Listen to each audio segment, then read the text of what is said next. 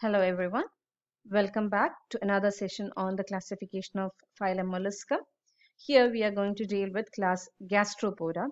In the previous presentations we saw in detail the classes Aplacophora, Polyplacophora and Monoplacophora, and here we are with the class Gastropoda.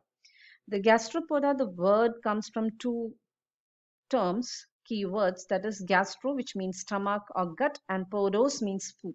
So they are stomach-footed mollusks. They include snails, slugs, limpets, etc. And the gastropods are among the largest group of mollusks, right? It is the largest as well as the most varied class among the phylum Mollusca. They include, you can see, marine, freshwater, and terrestrial forms. So the members of Gastropoda, they occupy a very wide variety of habitats ranging from marine, freshwater, and terrestrial. Uh, Very important feature about the gastropods are that it is a group of torted mollusks or mollusks with torted body.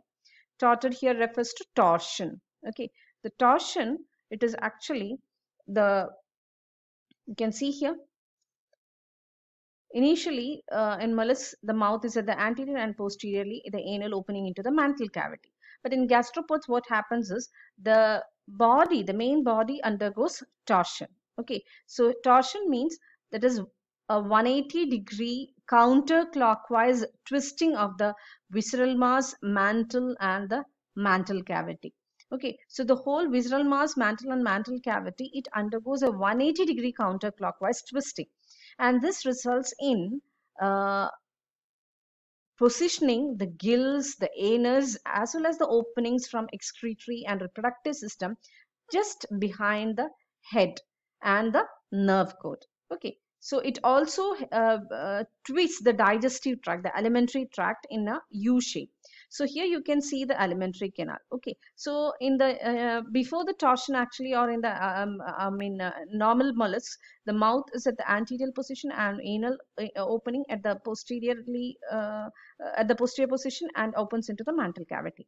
And during torsion, what happens is the complete visceral mass, okay, complete visceral mass, the mantle and the mantle cavity, it is completely twisted 180 degrees. So what was positioned over here, it gets twisted and it is brought towards the anterior end, and it gets placed very close to the head region and the what you call the nervous system. Okay, very close to the head region it gets positioned. Okay, head as well as the nerve cord. So here you can see what happened to the alimentary canal.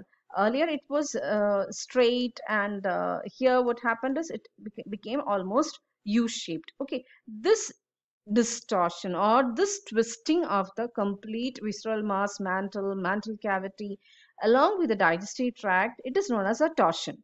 Torsion, it is not visible externally. It is happening, what is happening inside is the twisting, what is happening inside is what is referred as the torsion. Okay, now shell also is coiled in the case of gastropods. You may have seen very plenty of this one. So here you can see that shell also could be coiled. Here you can see a coiling. Okay, here also you can see a coiling.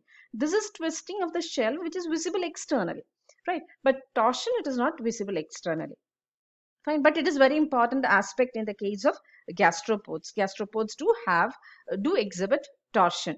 That is a complete visceral mass, maybe complete. This twisted 180 degree, and this 180 degree, in which direction it is, like whether it is what you call towards the right side, or whether it is the that is also important. Okay, coming back here, muscular foot. Okay, in the case of the gastropods, nearly all the gastropods have a flattened foot that is often ciliated, covered with gland cells, and used to creep across the substrate. Okay, so this muscular foot is present below the digestive system and the visceral mass. Since it is closely associated with the digestive system, that is why the name has come Gastropoda. Okay, now the foot in smaller gastropods, it is they use cilia to propel themselves over a mucus trail. That's mucus is secreted by the gland cells. Larger gastropods, they use waves of the muscular contraction that move over the food. Okay, so larger gastropods, they use the food, this muscular food, for propelling themselves over the trail. Okay, the what you call the mucus trail. The foot of some gastropods, for example, as in the case of limpets or abelons, you can see here, this is a limpet, okay, and this one is abelon. Here, these limpets and abelons, you can see here that their foot, it is modified for clinging, okay, clinging onto some substratum. In some other cases, for example, sea hares, okay, haliotis and aplysia, yeah, you have aplysia here, right? These aplysia, they use it for swimming. The foot is used for swimming. Okay, so they are known as sea hares. So here you can see there's the foot, it is modified according to the habitat in many cases. Mantle cavity, it occupies forwardly facing position because of the torsion. The shell, it is univalved, that is only a single shell it is there, and it is asymmetrically spiral. That is what we refer shell coiling is seen. Okay, it is spiral. And this spiraling, shell coiling, it could be towards the right side or it could be towards the left side. The one which is towards the right side, it is known as the dextral coiling. The one with towards the left side, it is known as the what you call sinistral coil. Okay, so in it could be the same species can have both the dextral as well as sinistral, but one could be predominant, right? One kind of coiling could be predominant. Now the head, it is distinct with one or two, it is not half, it is actually one or two pairs of sensory tentacles and a pair of eyes. The mantle cavity, it is provided with a pair of bipectinate ctenidia or the gills and an ostradium. It is a chemosensory structure. So all these are present in the mantle cavity. Okay, so these are few examples, very major ones we can see here. It